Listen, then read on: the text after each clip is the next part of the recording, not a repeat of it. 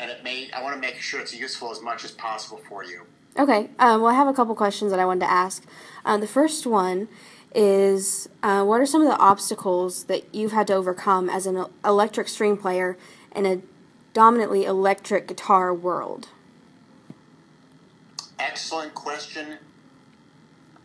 Extremely briefly, as far as the time period, you have to understand that when I was your age, there was nothing for strings.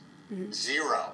Except a little fiddling and all classical, and of course, neither of which I wanted to pursue. I wanted to play rock and roll and electric playing. So I would show up at auditions that were bands that were looking for lead guitar players. I would show up and not tell them that I played violin, because the second I told them I played violin, they would kick me out.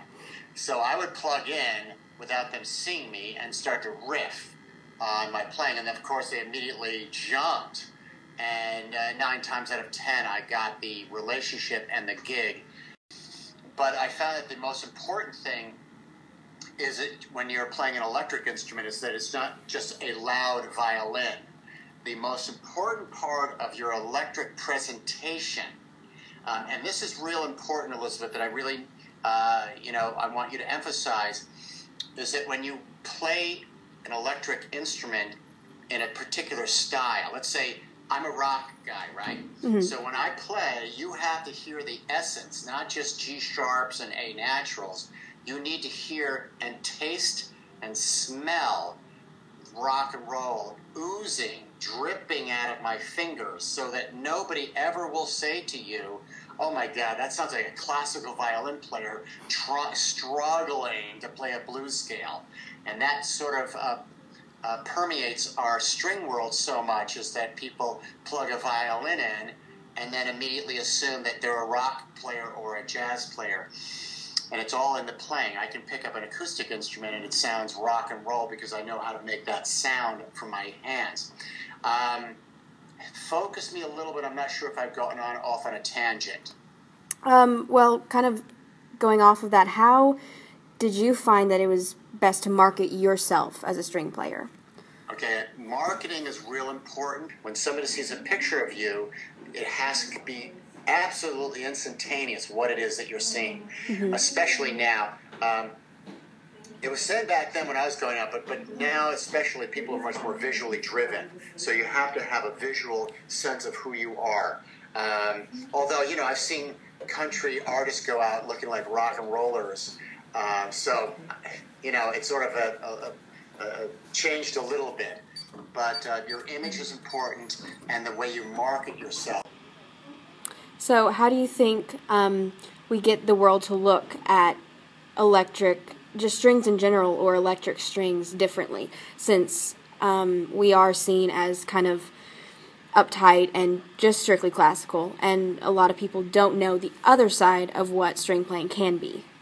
Yep, with the technology right now, Elizabeth, as you know, has changed your life and my life. The technology that you can get a YouTube out there of you rocking out in mm-hmm. a style that's not typical of what people think, and then it backs up to perception.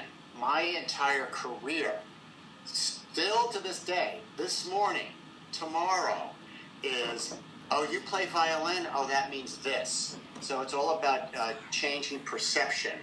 And I think that what is really helpful for you, your mission, and your colleagues and friends out in Belmont, your mission is to change perception more than creating the perfect note.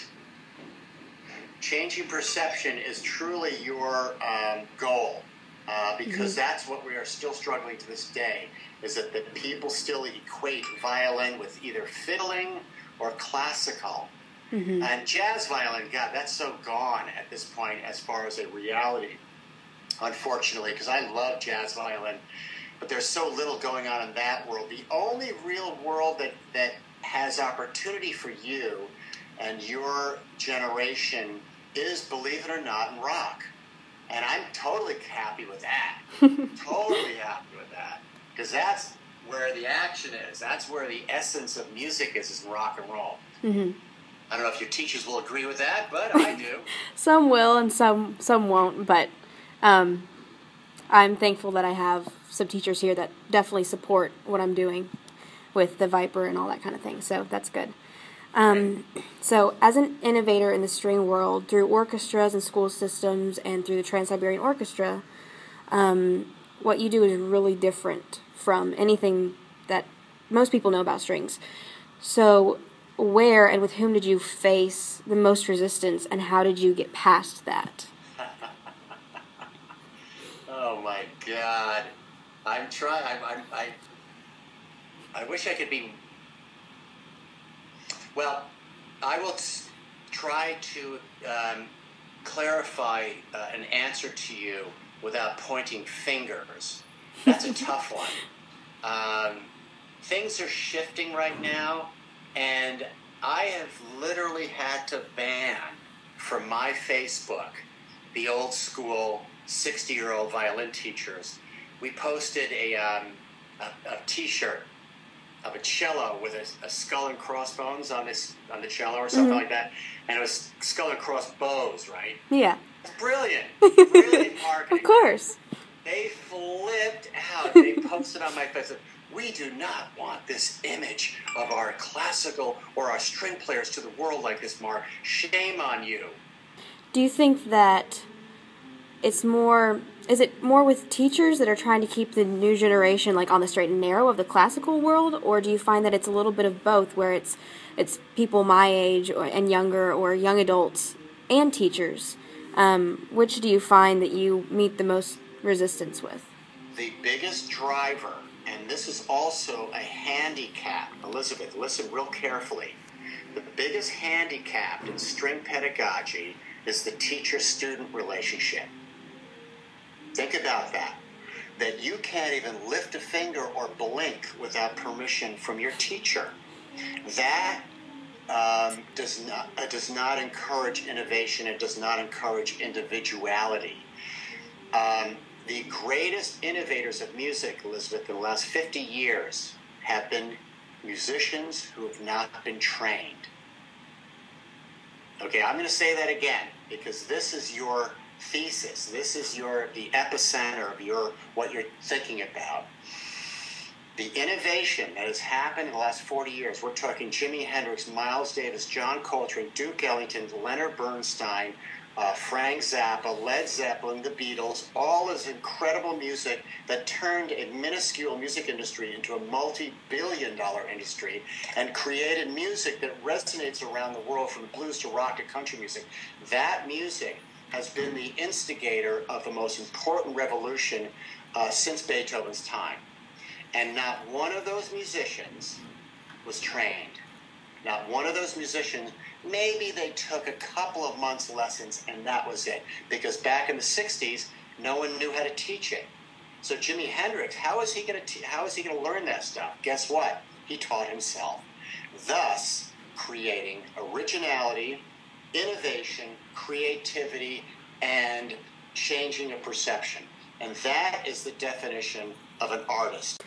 So going back to the thing you were saying about the musicians, the Beatles and Zeppelin and Hendrix not being trained, where do you think that leaves us now in the music industry, as far as string players go, or just anybody in the music industry, because it is so precise and it's so corrected and auto-tuned, and a lot of times, when you turn on the radio, I don't feel like there's that connection or that feeling anymore. How do you think that we get back to that as musicians, just in the industry in general? Live performance is pretty much the essence of your life right now, unless you're going to be a teacher. Either you're going to be a teacher in a university or a private teacher, or you're going to be a performing musician. Those are the only choices you really do have. And if you can go out in front of an audience and connect them with your playing, that's not auto-tuned, and there will be mistakes, and you create a connection with your fan base, you will have you'll survive the day. You may not survive the whole career, because longevity is another topic that you need to think about. is not only do you have to make a living today, you have to do this for the rest of your life, Elizabeth. And that's the beauty and power of being self-employed and an entrepreneur musician nowadays. I think we've got the next wave because with help from you and your friends and colleagues, we're going to shift the paradigm. So I think that with auto-tune and the technology that's available right now, it is hard to decipher between somebody who's truly talented and somebody who's not as talented, especially when you hear vocals. That's just the way of the world right now. The listener is now so used to perfection that a live performance, you have to be even more accurate with your performance. So it's definitely challenging these times. Just to kind of wrap this up, what is one thing or a couple points that you have taken away from all of your experience in the industry and as a string player and recording and playing and touring, being on the road, that you would tell somebody like me or your average college student who's trying to make it, doing what you do and making a living, sustaining yourself through music? Couple of things. If you're pursuing it as a performance major and you love performing, I love performing, but I also still get nervous and I still get anxiety. It's not something that, I love performing, but I'm really nervous, so I don't perform. It's not like that. I love performing, and I push myself to do that. So your performance is an essential part of revenue at this point. You cannot make music selling records or CDs anymore. So your living is based a lot on your presentation physically, musically, and the way you engage the audience. I think that being different and being yourself. The thing about Elizabeth, what I think that is so important, and which classical training poisons, is an individual.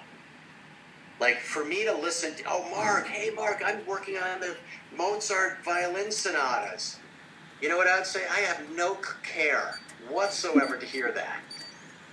I'm sure you're playing it fine, Elizabeth, and God bless you. I just practice Bach all morning.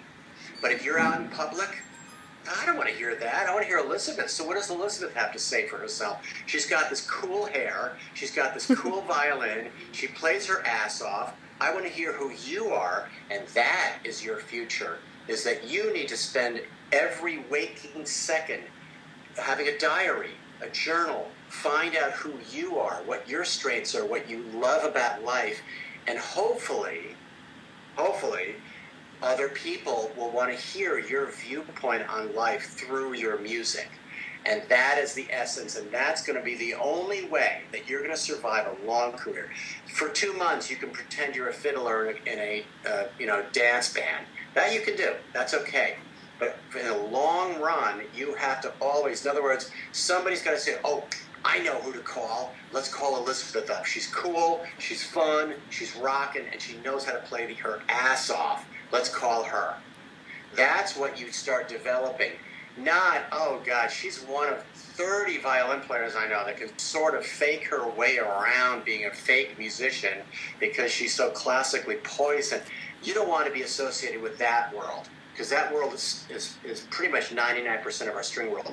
What you need to do, and what musicians need to do in the next 50 years, is establishing very personal and very, very dynamic experiences.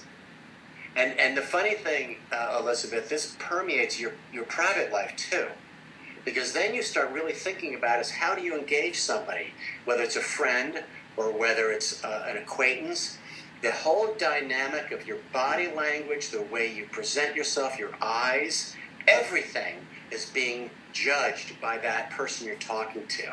And either they write you off saying, oh my God, I can't stand hanging out with this person. Yeah, but they're a great violin player. Yeah, but I can't stand hanging out with them. You're not going to get the gig.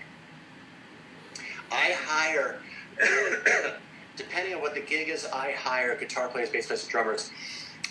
They have to be excellent musicians, but if their personalities are very complementary to mine, they got the gig, as opposed to the violin player. So that's what we struggle with, is that you would never hear that from a saxophone player, a guitar player would show up at a gig, because guitar players know how to hang, they know how to be cool, they know how to interact with humans. And that's a really, really important thing that you got to think about, is the way our personalities are and the way we present ourselves to the world.